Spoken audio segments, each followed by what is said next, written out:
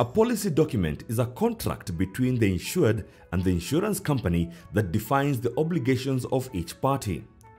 An insurance contract has an average of 6 sections. A. Agreement.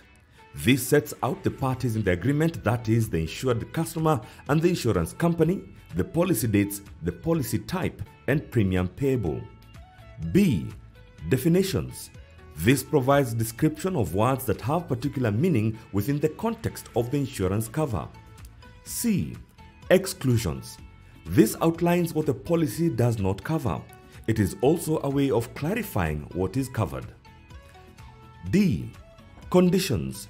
This section covers the promises made by the insurer as well as the responsibilities of the insured customer. It covers issues such as dispute resolution, cancellation, claims process, and others.